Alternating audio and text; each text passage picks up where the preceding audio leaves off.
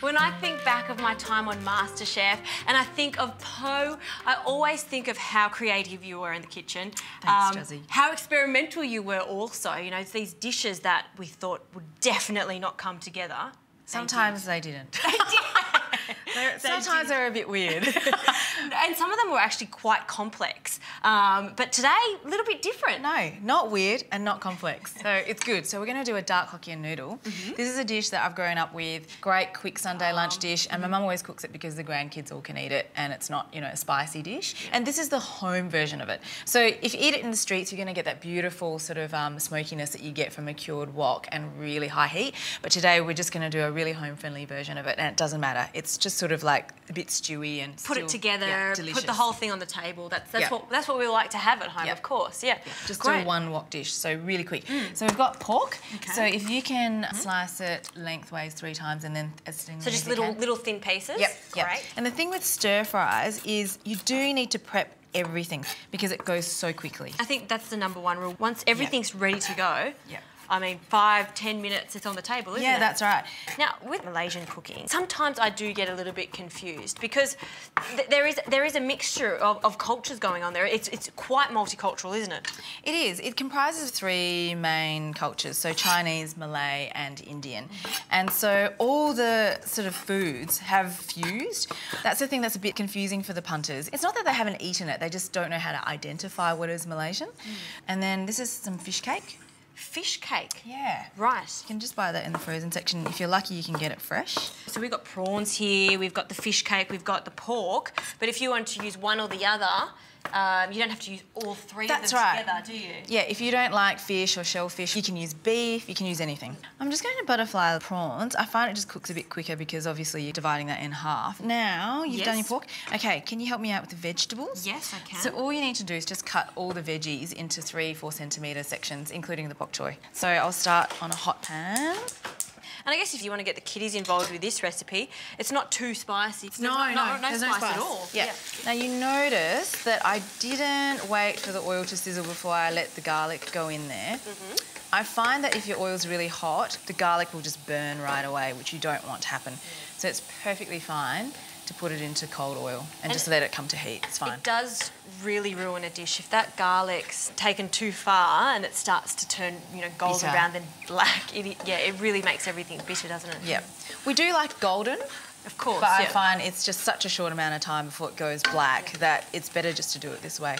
So as soon as you sort of see a pool of gold around the edge, you know it's ready to let the meat go in. And you can see what I just did there. I cut them nice and thin. Yes. Because, you know, pork will take just a little bit longer to cook than the prawns, just a little bit. Yes. But we've made them almost the same size, so it should cook quite nicely together. So you can see it's starting to go a little bit golden. In goes the pork. So we're just going to let this pork brown on both sides for a few minutes before we add the prawns.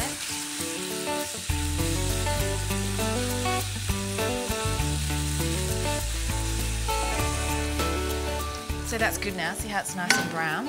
Yep, those for prawns. You. So all in? Yep, all in. No mucking around with this? And also all the fish cake.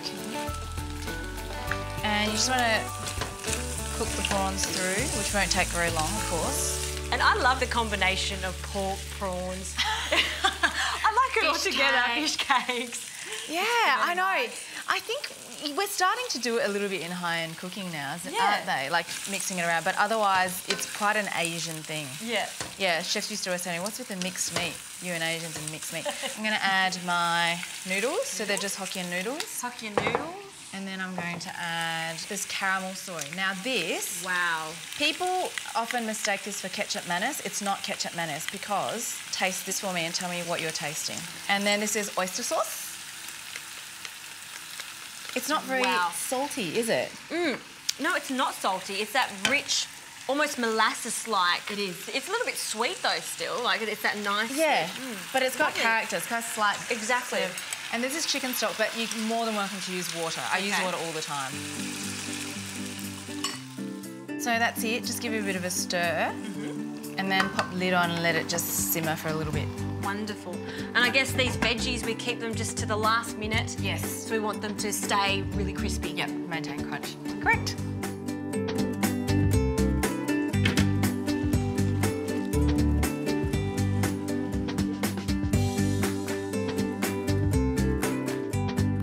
Jazzy, with the veggies, I actually turn the heat off and let the veggies cook in the residual heat, just so I know that they're going to maintain that crunch.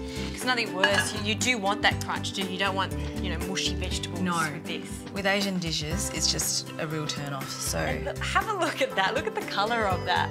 Blue plate with those striking colours. How yum does that look? Yum. Kids love this dish. All the mums out there, this is a sure winner. It is, isn't it? Yeah, It's I not promise. spicy. It's not spicy at all. Okay. Wonderful. Shall we try? Yes. Fork for you. Thank you. Let's have a taste. I'm going to have some of that fish cake. Yeah. And it's meant to have that, you know, really nice slippery texture. You know how we usually have Sunday roast? Sunday roast no more. Poe's Hokkien noodles instead. Noodles.